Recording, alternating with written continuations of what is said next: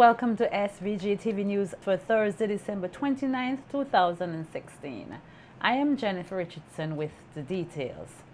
Vincentians will on Tuesday, 14 February 2017, witness the opening and commencement of operations at the Argyle International Airport. Announcing the long-awaited news on radio earlier today, Prime Minister Dr. Rav Gonsalves said the Day of Love or Valentine's Day will see a momentous celebration among all Vincentians who have been looking forward to an opening date of the airport for the longest while. He said the relevant personnel are making arrangements to have chartered flights land at the airport for the special occasion. Give them this good news. Very well.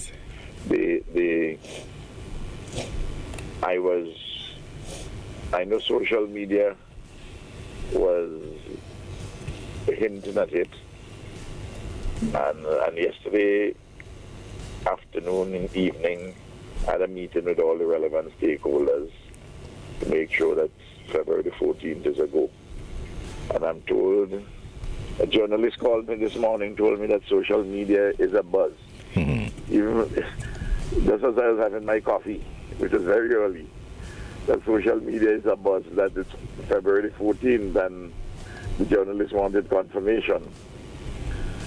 So I had to confirm it. And Beach, he's the point man dealing with the charters who coming in for that day and so on and so forth.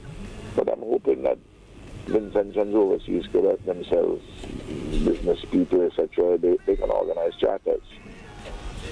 You know, we are open for business. The Prime Minister took the opportunity to also highlight various projects and infrastructural work slated to begin in the new year. From around March, we will see the feeder road and village road program starting with the Kuwaiti money, and then after that with the OPIC fund money, in addition to the general repairs which we normally do. Yes.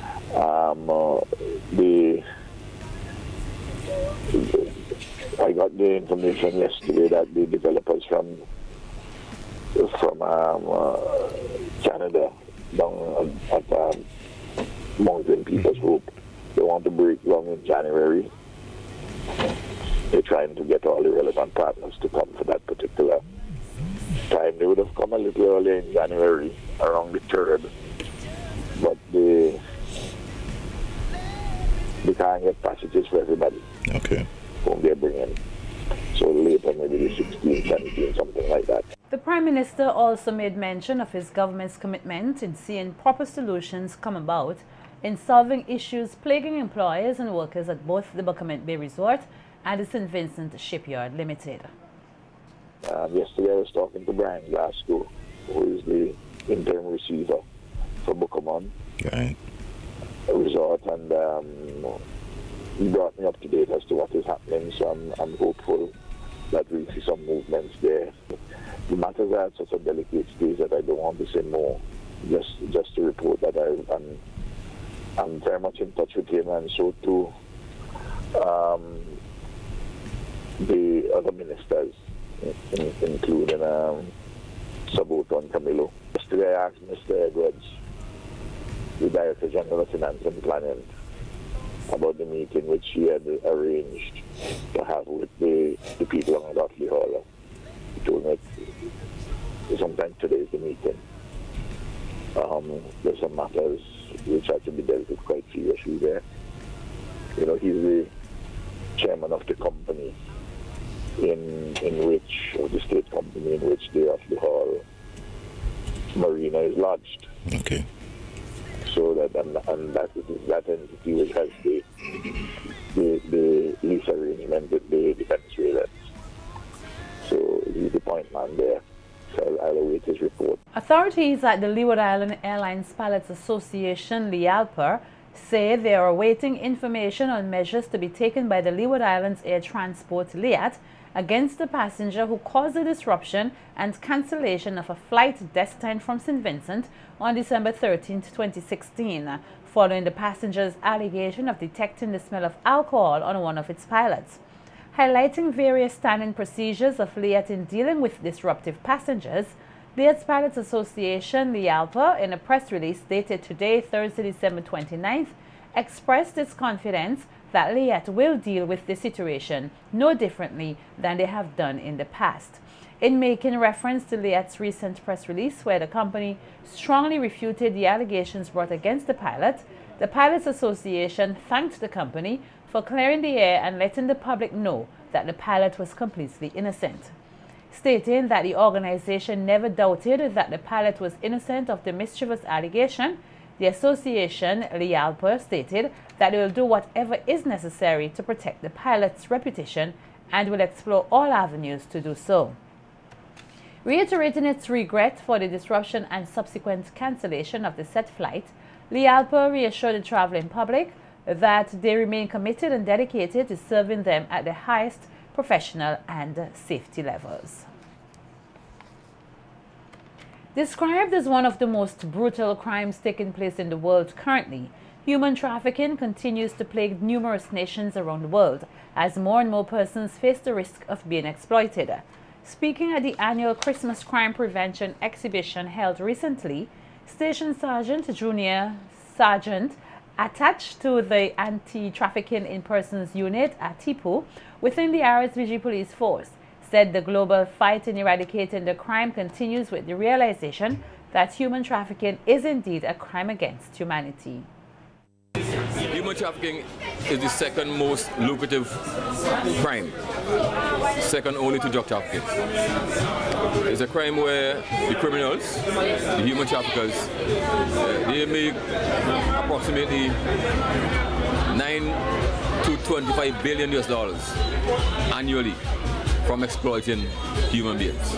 They would force their victims into prostitution. They would force them to beg on the streets. They would force them to fight as child soldiers in wars. They would even remove their kidneys. It's a crime that must be stamped out, human trafficking. It doesn't belong in this universe. It's a crime against humanity. It's a crime against persons' human rights.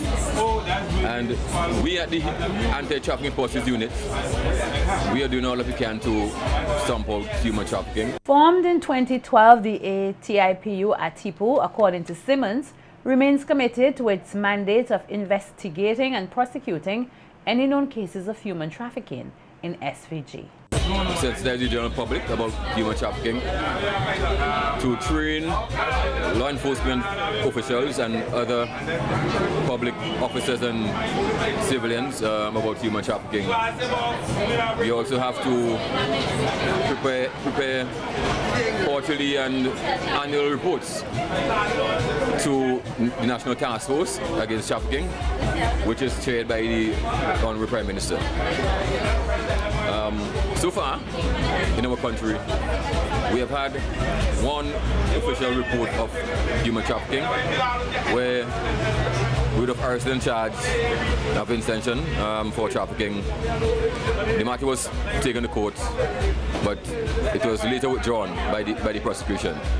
But we are not deterred by that. We are still continuing the fight to ensure that we root out human trafficking wherever it exists. Station Sergeant Simmons further urged the general public to continue to work in collaboration with the SVG Police Force as they strive to stomp out all forms of crime in the country. Every country, every government, every law enforcement agency, every NGO, they are pooling the resources together to ensure that the scourge of human trafficking is diminished or extinguished from our universe. So for this Christmas and the New Year, we want to urge the general public to cooperate with the police, cooperate with us. If you know of anyone who is a victim of trafficking or you hear anything, please contact the trafficking unit. We are located at the Kitters Police Station, and you can get us there at telephone number 4561750 or via email at svgantitraffickingunit@gmail.com. A Camden Park family is mourning the death of a beloved relative. 34-year-old Kamari Neptune A driver and chauffeur of the South Leeward community was gunned down in the wee hours this morning in the Redemption Shops area. According to reports, the deceased spent the night with his girlfriend Ayasha Evans, with whom he has 2 children, and upon leaving Evans' home going into his vehicle, he was approached by an individual dressed in all black. Assistant Commissioner of Police in charge of crimes, Frankie Joseph, said several shots were fired upon Neptune. It is alleged that Mr. Neptune was in his vehicle. He went into his vehicle and a gunman approached the vehicle and he discharged approximately two shots from all reports. And as a result of that, the deceased opened his vehicle door and ran, and the gunman ran after him. However, he escaped and no one was able to identify him at that time. We are working on leads. We have information that we are working on, but then we cannot disclose that information at this time. ACP Joseph expresses concern with the continued rise in crime rate and said the police will take the necessary measures to clamp down on criminals and their activities here. It continues to rise in spite of all that we are doing, because we have literally 24 hours patrol. We have officers who are literally just getting a few hours rest and up and about all the time. And in spite of all that, we are still having these. So it tells us that people are bent on committing these crimes. And they are saying to us that you have to catch us, because it's the only how we are not going to get involved in these crimes. We are still going to up that patrol, because we know that this weekend is going to be a very busy weekend. This is the New Year's weekend, and we are going to step up even more with our patrols and our stop and search. And we are hoping that we can go through the rest of the year without any incident. SVG-TV news team visited the home of the latest homicide victim, Kamari Neptune, earlier today, but his family was too distraught to speak to our news team. Some residents, however, took the opportunity to express how shocked they were upon hearing the news of the death of Neptune, who they say was much loved and admired. I've known Cam quite a good while, because I taught all his children in preschool. They came to Faith Temple Preschool. Cam is a very quiet, cool-going guy. The way I heard how he died, it's kind of shocking to me. And I trust and hope that justice would be prevailed for him. Cool fella. Quiet fella, that's all right. Very much surprised of what I heard. I know he was the alright guy, and Cam is the alright person. That's what I really know about Cam. He was friendly and everything like that. But this morning was a sad news to everybody around the neighborhood to hear that happen. The police here are investigating the death of 54-year-old Ralph Garrick of Lomans Winwood.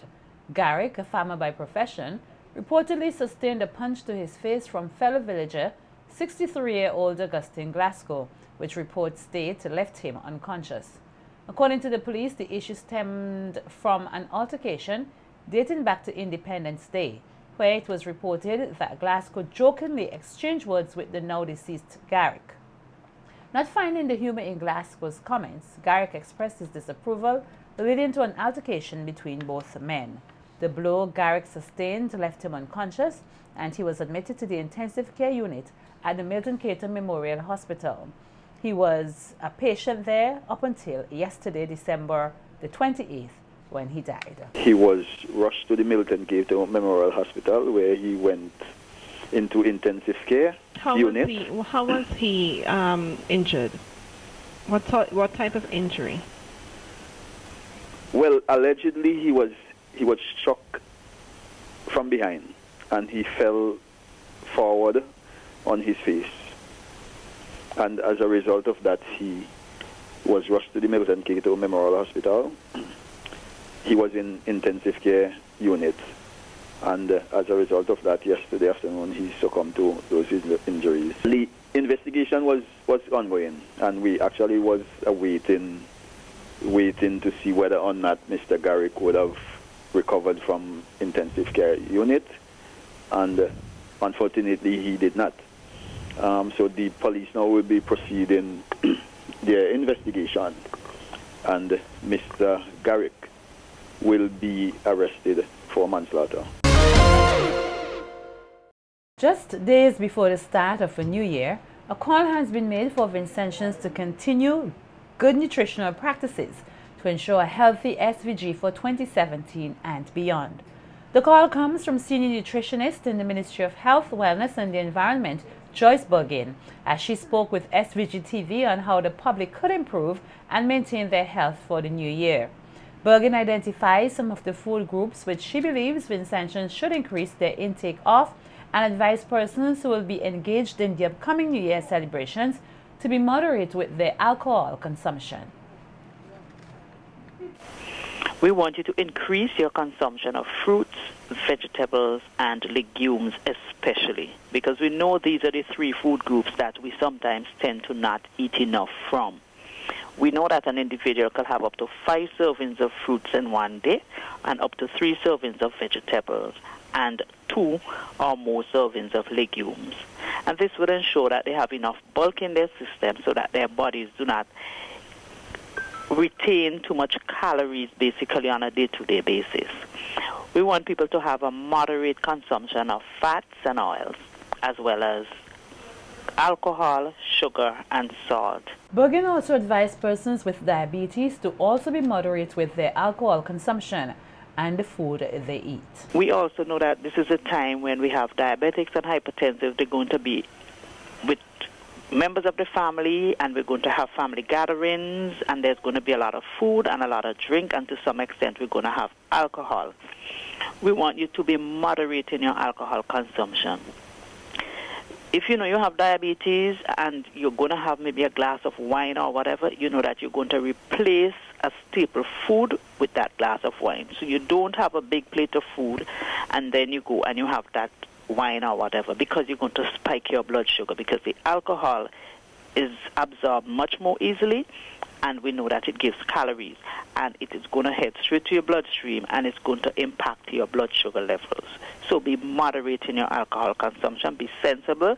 You have the guidelines, you would have gotten it from your healthcare provider, and so you know what you're supposed to do and what you're not supposed to do with your diabetes. The nutritionist says persons suffering with hypertension should also be careful with the consumption of alcohol, as it could have disastrous effects on their health if overconsumed. It's the same thing for those persons with hypertension. Don't stop taking your medication. You have to take your medication. And if you are not allowed to take alcohol, we urge you to stay away from alcohol. There are other things you can use and celebrate. You can have the non-alcoholic wines, etc., that during your celebrations, so that you can enjoy a drink with the rest of the family. Because you know that while you may think you are okay, it only takes sometimes one drink to trip you over and send you into a tailspin with complications for your hypertension. And we know once you have hypertension, you're going to be impacting your heart also and some other organs in your body. And so we urge you to be careful with what you eat. Persons who have other chronic diseases, stick to your diets, be moderate in what you can use, and continue to take care of yourselves for the rest of 2016 so that you can be healthy and ready to go in 2017. The Royal St. Vincent and the Grenadines Police Force Fire Department is calling on Vincentians to exercise caution as the nation enters the season known as the bushfire season. The call comes as the department was called in to extinguish a bushfire in the Kittels area earlier today. A representative of the department stated that during this season there would be a prevalence of dried grass which could easily facilitate fires which could have disastrous effects. Persons who may be doing land clearing are also advised to burn the refuse in small heaps rather than trying to burn the entire area, which could lead to the fire getting out of control. Persons using fire to clear land was also advised to never do so alone and ensure that there is some extinguishing agents on hand to control the fire.